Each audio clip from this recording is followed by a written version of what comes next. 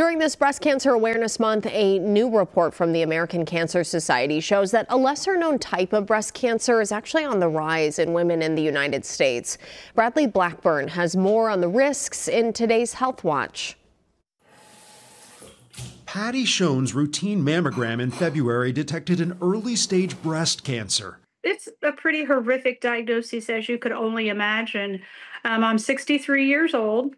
I have no cancer in my family at all. Because she has dense breast tissue, doctors recommended an MRI, which picked up a second cancer, invasive lobular carcinoma, which originates in the milk-producing glands. What has God blessed me with? He saved my life. He allowed me to have ductal carcinoma in situ, stage 0 in the left breast, so our surgeons could detect the more severe invasive cancer of the right. An American Cancer Society report shows lobular breast cancer is on the rise. While breast cancer has been increasing 1% for all types, it's closer to 3% for lobular. Sometimes it's hard to find and even then can be a little difficult to treat. Dr. Arif Kamal says lobular breast cancer is often diagnosed at more advanced stages because it can be harder to detect on a mammogram. The cancer cells grow in a line rather than in a lump. More research is needed on why these cancers are increasing. It's really important that women not only get mammograms every year so that if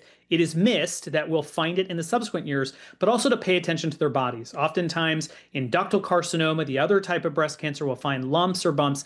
In lobular cancer, we're looking more for skin changes, a thickness, or asymmetry. Patty had a bilateral mastectomy, reconstruction, and finished 16 treatments of radiation in July. I thank God for that every day, that I get up and I have another day that I can take advantage of to spend time with my family and my grandkids and make memories. And she wants other women to be aware about this other form of breast cancer.